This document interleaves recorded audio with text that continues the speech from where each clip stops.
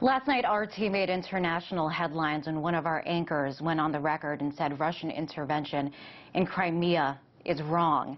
And indeed, as a reporter on this network, I face many ethical and moral challenges, especially me personally, coming from a family whose my grandparents came here as refugees during the Hungarian Revolution, ironically to escape the Soviet forces.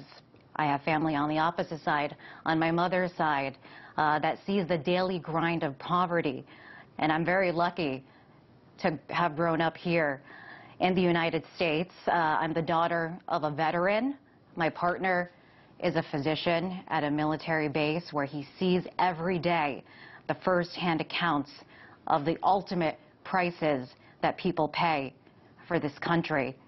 And that is why, personally, I cannot be part of a network funded by the Russian government that whitewashes the actions of Putin. I'm proud to be an American and believe in disseminating the truth, and that is why, after this newscast, I'm resigning.